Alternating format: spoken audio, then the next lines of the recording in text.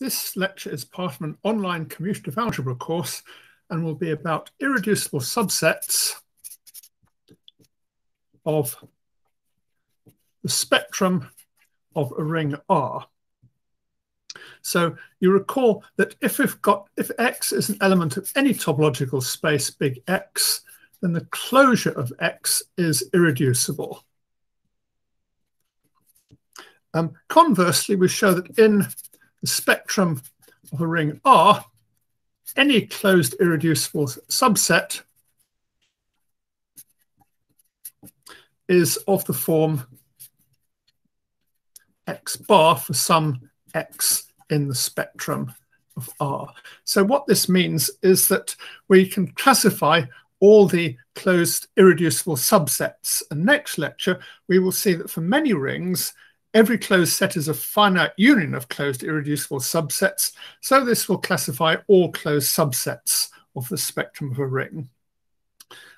So let's give the proof of this. Suppose we have an irreducible closed subset.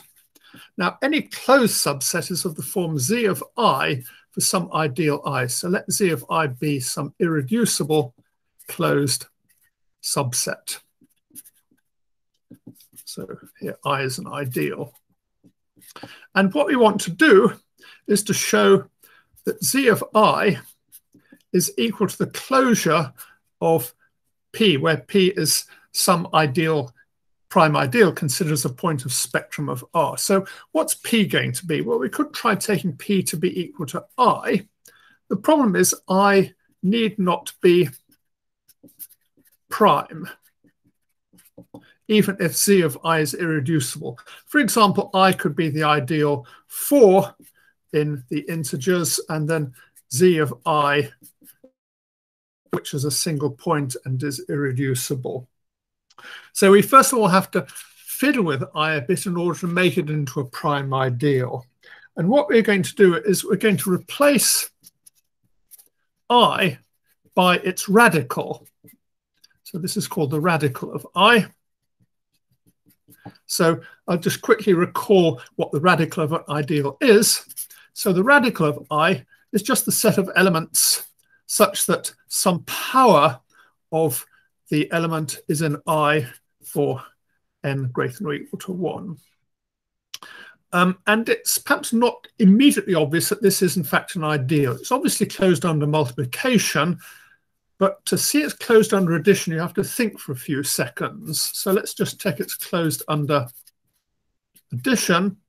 Well, if R and S are in the radical of I, we want to show that R plus S is in the radical of I. Well, we know R to the M is in I, and S to the N is in I for some M and N. And now, what about R plus S?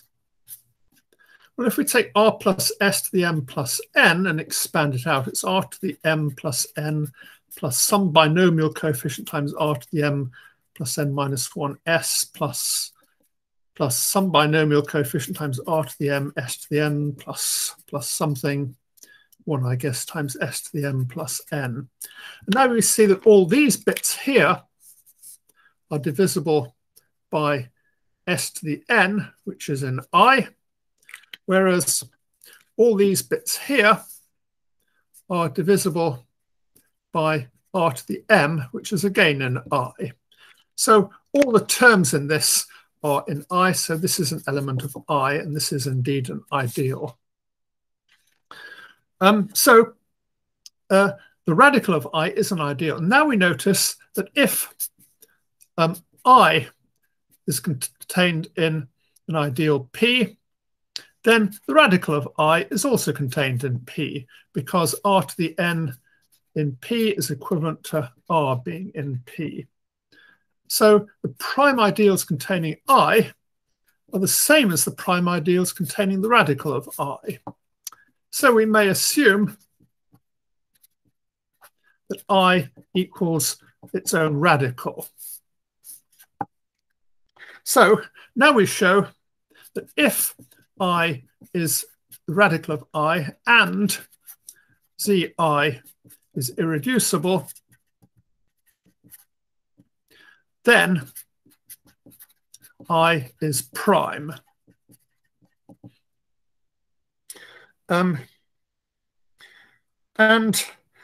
So pick a b with a times b in I. So we want to show that a is in I and b is in I, because that's the definition of a prime ideal. So suppose not. Well, we have IA times IB is contained in I because AB is in I. So the prime ideals containing IA union the prime ideals containing IB is equal to the set of prime ideals containing I. Now we notice this is irreducible by assumption, and this is closed, and this is closed. Now, if an irreducible set is a union of two closed subsets, one of those subsets must be equal to that set. So one of ZIA,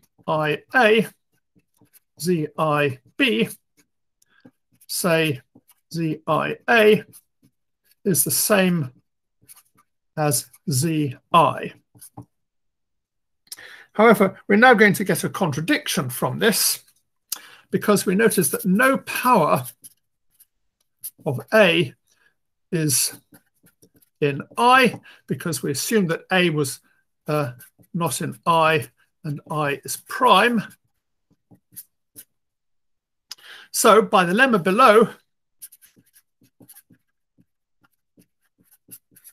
which we're going to prove shortly, there is a prime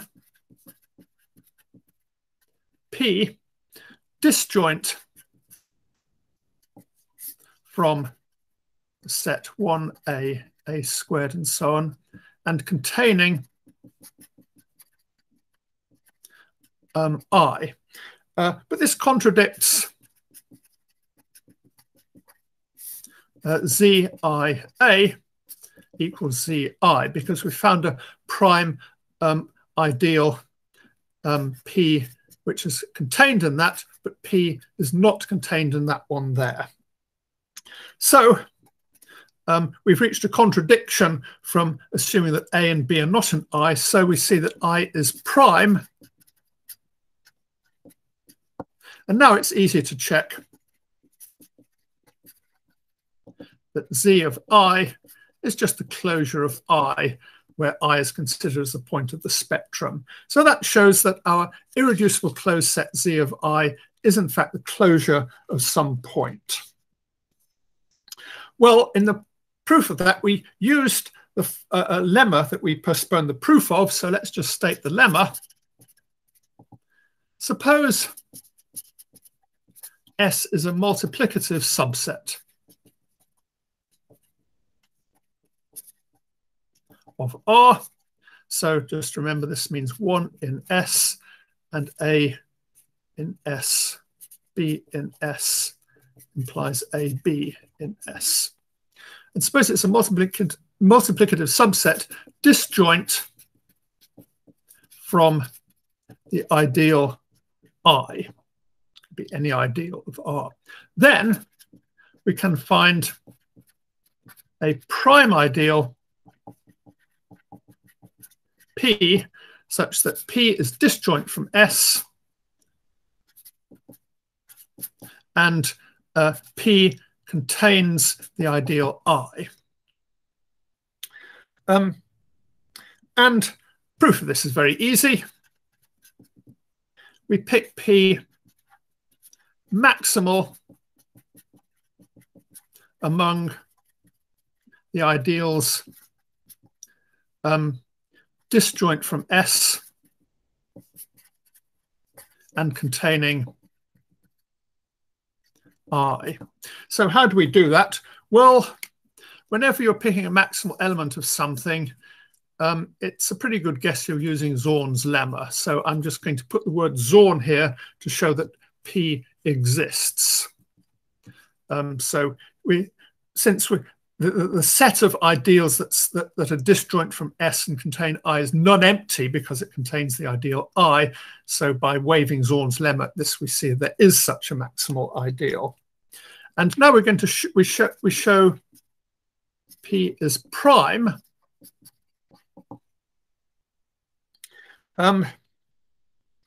Suppose AB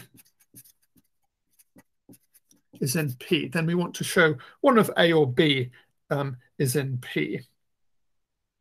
Well, the ideals P plus A and P plus B cannot both contain elements of S, because otherwise, because S is multiplicative, P would contain an element of S. So say P plus A is disjoint from S. By maximality of P is equal to P plus A, because otherwise P plus A would be a bigger ideal that contained I and was disjoint from S. So A is in P. So we have shown that AB is in P implies A or B is in P. So P is prime. So that's the end of the proof of the lemma. By the way, this is a fairly typical example of the fact that if you've got any set of ideals and you pick a maximal element of that set of ideals, then there's a pretty good chance that that maximal element is a prime ideal. So maximal elements of some set ideals have a very strong tendency to be prime ideals. Anyway, so that completes the proof that any irreducible subset of spectrum of R is the closure of a point. For the rest of this lecture, I'm going to give another application of the useful lemma.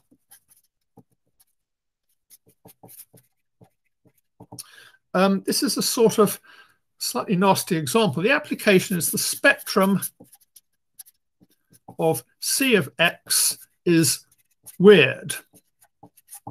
So what is C of X? Well, here I'm going to be taking X to be compact Hausdorff space. And C of X just means continuous functions, continuous real functions on X. So this is a ring under pointwise multiplication.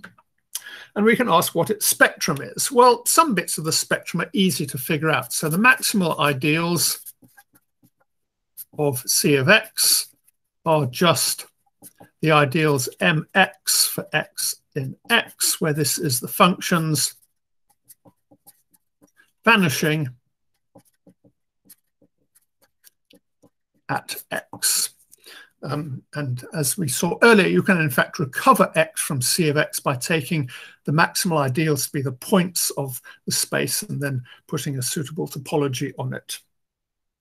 And this is quite easy to see because if I is any ideal, suppose it's not contained in any of these maximal ideals, such that for each X, we can find f of X in I with f of X non-zero. Then we want to show that I is equal to the whole of the ring R. So let's write R for this ring. Well, that follows because we can cover X by the sets where f of X is not equal to 0. And these are open sets. So we can cover X by a finite number of them.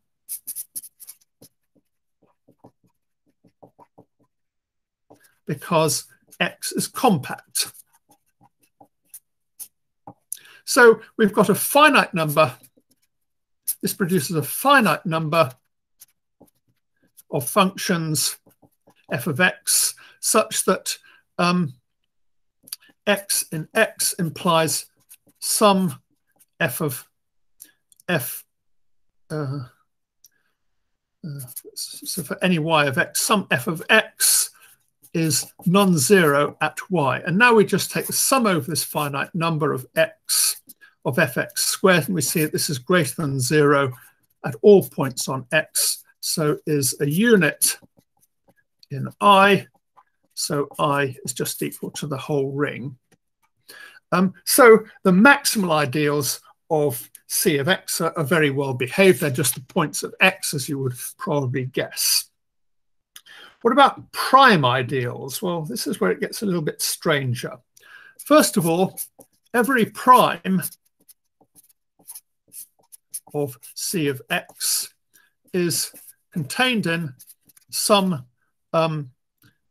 is contained in a unique maximal ideal mx for x in x. And that's very easy to see. If some ideal p is contained in mx and also contained in my, then we've got these points x, y in our space x. And all we need to do is to pick a function that vanishes, that is non-zero on x, and another function, let's call this function g, that is non-zero on y. So we're taking f of x is non-zero and g of y is non-zero. And we also take fg to be the zero function. It's not too difficult to do that on a compact Hausdorff space. So we find fg is in I, so sorry, is in p. So if p is prime, then it couldn't be contained in both mx and xy. So p is not prime. So every prime ideal is associated to some point. Next, it's quite easy to see that if p is closed and p is contained in mx, then p equals mx. And this is quite easy to see because if y is not equal to x, p contains an element f with fy non-zero by primeness. So, and from this you can easily check that if p is closed, it's equal to m of x. I won't bother with the details since this is an algebra course, not an analysis course. However, and this is the point of this example, the non-closed prime ideals can be weird. In fact, they not only just can be weird, they are indeed weird. The problem is to show they exist.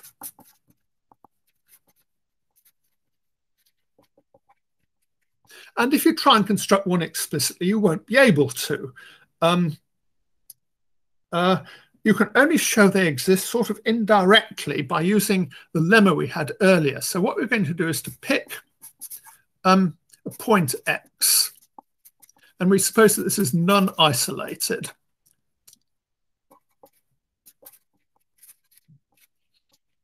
And we're going to let I be the ideal of functions vanishing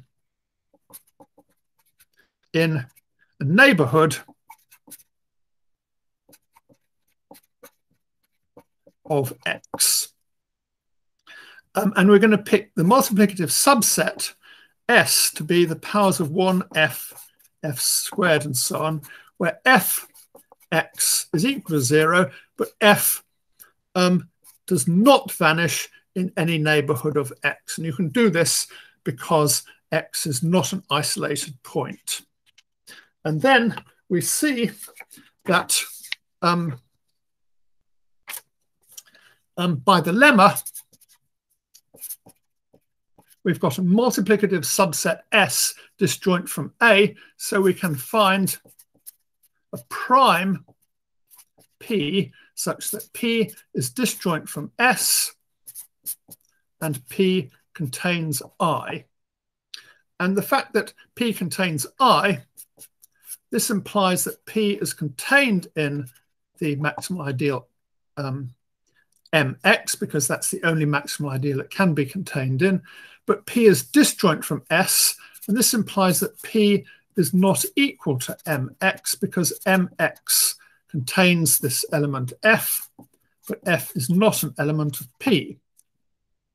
So we found non-maximal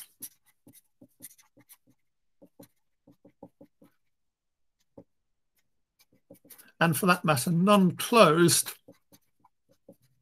prime ideal. Well, except we haven't really found one, because the proof of the lemma involves the axiom of choice. And it turns out that this is one of the cases when you can't really give an explicit construction of the ideal P without using some sort of, maybe some weak version of the axiom of choice.